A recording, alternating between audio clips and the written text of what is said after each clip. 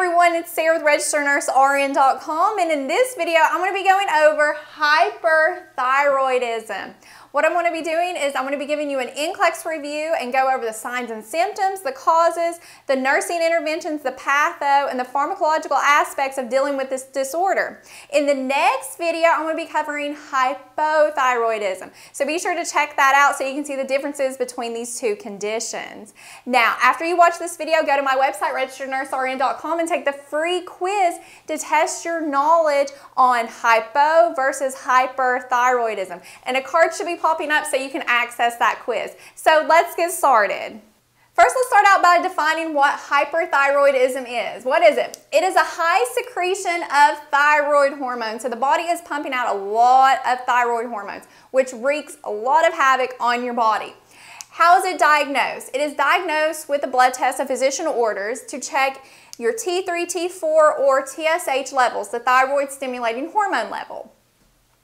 Now let's go into the pathophysiology. The patho, if you can understand what's normally going on in the body, you will understand why you're seeing these signs and symptoms and these causes in these patients. So let's go over this.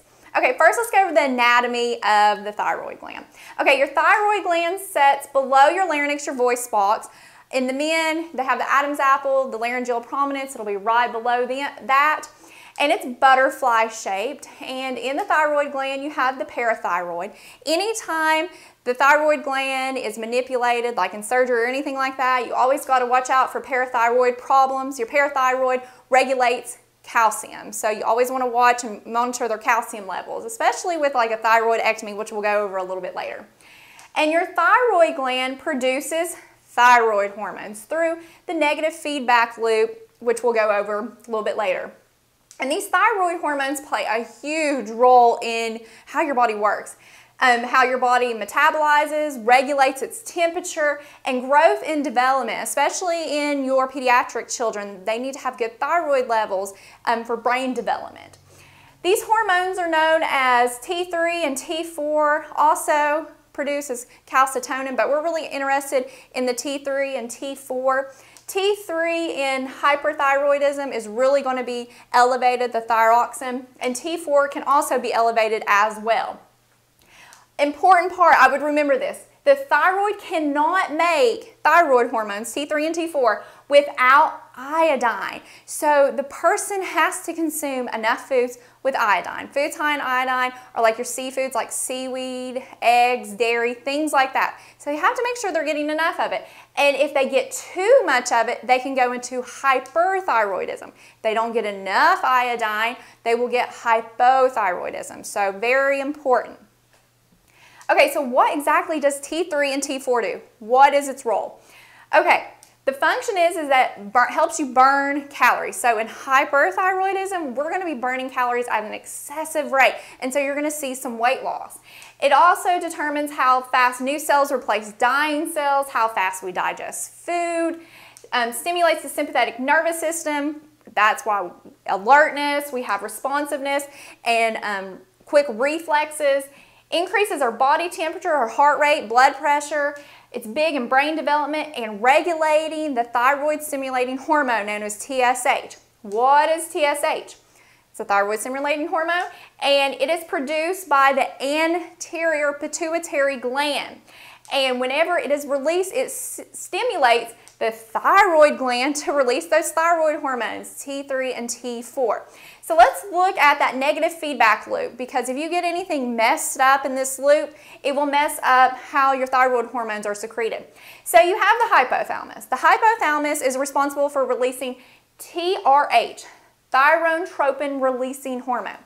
Whenever that is released, the anterior pituitary gland senses that and releases TSH, thyroid stimulating hormone.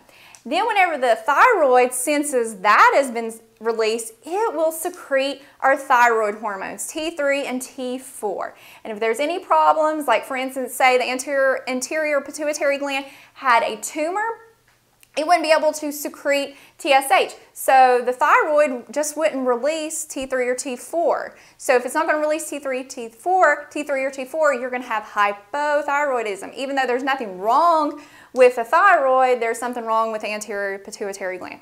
and it can happen vice versa. So keep that in mind. Now let's look at our signs and symptoms. Whenever you're looking at the signs and symptoms, let the condition name help you. We're talking about hyperthyroidism. Hyper means high, elevated. So everything in the body is going to be working at an accelerated high rate. So let's look at the signs and symptoms.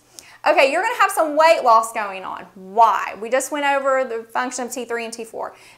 T3, T4 helps you burn calories. So they're going to have an excessive amount of this, so they're going to be burning calories like crazy, and they're going to be losing weight. They're going to have a heat intolerance. Literally, they just feel hot and sweaty. They cannot tolerate the heat. And this is because their body temperature is increased. Next, they're going to have an increased heart rate, blood pressure. This is due to the sympathetic nervous system being in overdrive, your fight or flight response. They're just constantly in that. Having diarrhea, this is because your GI system is in overdrive. It's shooting through food through those intestines, and again, that will attribute to the weight loss, because whenever you have food flying through the intestines, it's not giving it enough time to absorb nutrients, so that can lead to that. They're also going to have smooth hair and soft skin. That's due to that increased blood flow. They're at risk for cardiac dysrhythmias like atrial fibrillation. And personality changes, because they are just really wired. They're going to be moody, restless, irritable, and have problems sleeping at night, insomnia. So what causes hyperthyroidism? The most common cause is Graves' disease. And this is an autoimmune condition. The body is causing it on itself. And what's happening is that the body is producing an antibody / immunoglobulin called TSI, thyroid stimulating immunoglobulin. And this acts like TSH, our thyroid stimulating hormone. So because we have this invader, TSI, working in the body, because the autoimmune response is causing it to secrete it, the body looks at it as TSH. So whenever TSH is released, remember, from the anterior pituitary gland, it causes the thyroid to release T3 and T4. So you're going to have excessive amounts of this being released. And this tends to be genetic, runs in families, Graves' disease. Now, with this, the patient will have unique symptoms. They'll have these symptoms that we talked about just a minute ago, but they'll also have, keep this in mind, commit this to memory, they will have protruding eyeballs. It's where the eyes are opened up really big. It's like a shocked look on the face, and they just stay like that. They can have a goiter in the neck, myxedemia, pretibial type. This is where you have a waxy orange peel appearance on the skin that is found on like the feet or legs. So they will have those types of symptoms. Okay, next, let's look at the toxic nodular goiter, known as TNG. This is also another cause.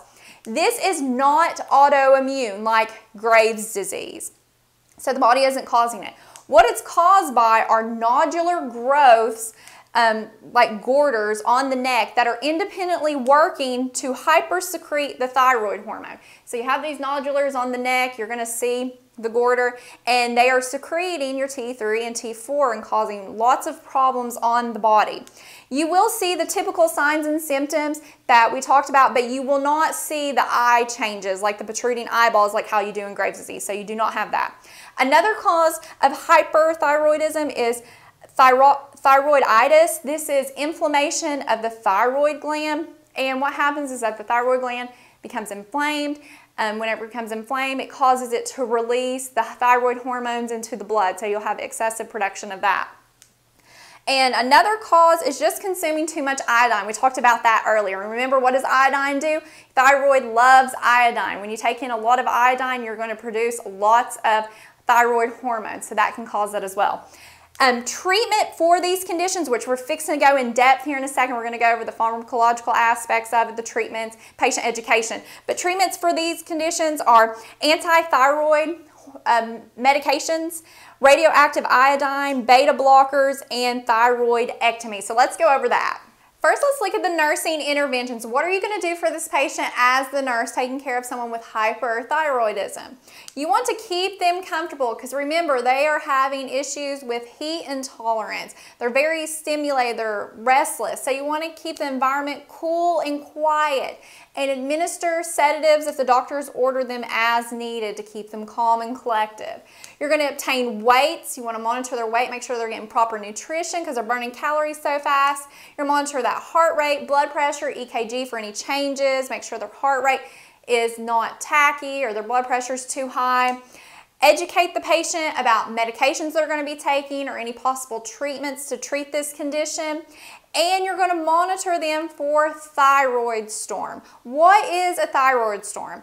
It is a life-threatening condition where there is maybe untreated hyperthyroidism or the patient's had a thyroidectomy. So they're getting way too much thyroid hormone, maybe the treatment's not helping, or they just had their thyroid gland removed, so they're definitely at risk for that. And how does this present? This presents with those exaggerated symptoms already of the hyperthyroidism. So instead of having just heat intolerance, they're going to have a fever, a raging fever. They'll be very hot. They'll have very fast heart rate, hypertension, be really restless. So everything is going at an accelerated rate but exaggerated. So let's look at the medication treatments. How are these treated? How is hyperthyroidism treated with medications? Okay, one type of medication are called antithyroid medications. What do? They stop the thyroid from synthesizing T3 and T4. So you're not going to be synthesizing all that thyroid hormone. And these medications don't damage the thyroid gland like radioactive iodine, which is a treatment we'll be talking about here in a second. And some medications that are popular that people use, one is called Tapazole, also called Methimazole, and this is the most common used treatment for Graves' disease mainly because it has fewer side effects. However, this medication cannot be used in the first trimester of pregnancy. So if you have a patient, a female who's pregnant in her first trimester, they're usually started on PTU, which is propylthiouracil, and this is safe to use in the first trimester. However, studies have shown that there is an increased risk of liver failure with this medication, so you want to watch those liver enzymes. Overall, other side effects that you can get from these antithyroid medications are agranulocytosis, where this is where you have a decreased white blood count, so they can be at risk for infections, or aplastic anemia, meaning that those red blood cells are diminished. Now, some patient education that you want to remember when teaching your patient, great test questions on how to take these meds and things to watch out for. Okay, number one, educate the patient to never just stop taking these medications abruptly. A lot of times these medications take a while for the patient to start seeing symptoms relieved, so they think, hey, the medication's not working, I'm not going to take it anymore. Let them know it takes a while. Take the medication at the same time every day. Have the patient monitor themselves for thyroid storm. That could mean that it's not being treated properly. They need more thyroid hormone than what they're getting, so they need to watch out for that extreme fever, rapid heartbeat, high blood pressure. They also need to avoid foods rich in iodine because remember, iodine makes thyroid hormones, so they need to restrict what they're eating. Again, that's like your seafoods like seaweed, eggs, dairy, things like that. And no aspirin. Aspirin actually increases thyroid hormone, so they want to avoid taking aspirin.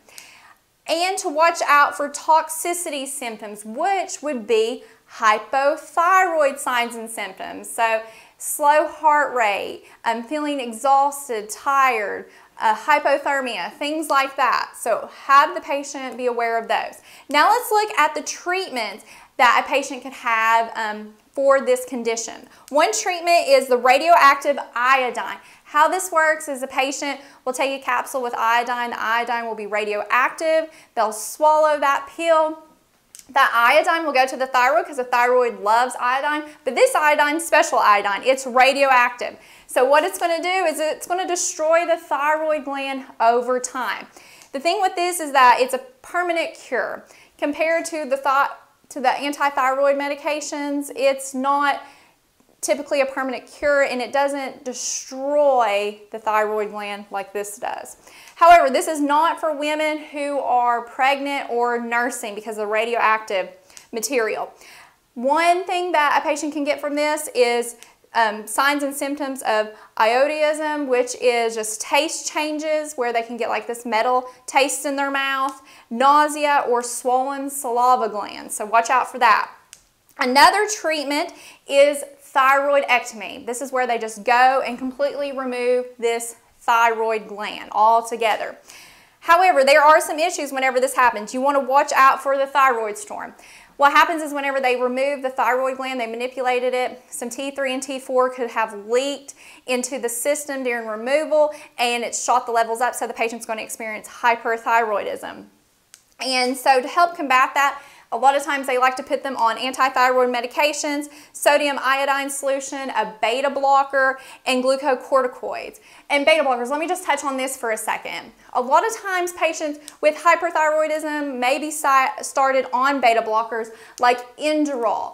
Why? This helps the patient cope with some of the symptoms that they're getting, especially that fast heart rate, increased blood flow, the blood pressure, and the heat intolerance, because those beta blockers are going to bring that heart rate down, bring that blood pressure down, which is hopefully going to make them feel more comfortable and bring that heat intolerance down. So that's one thing. And glucocorticoids also for the thyroidectomy. That's to suppress the immune system. Another thing you want to watch out for the thyroidectomy, if you can't remember anything else about thyroidectomy, remember this. You can need to watch out for parathyroid gland problems. Remember, the parathyroid regulates calcium. So if you remove this gland, you're going to have possible issues with parathyroid where the calcium levels are going to drop to a really bad level, and they might have hypocalcemia. So watch your calcium levels with that. Post-op, you want to make sure the patient's coughing and deep breathing, preventing pneumonia.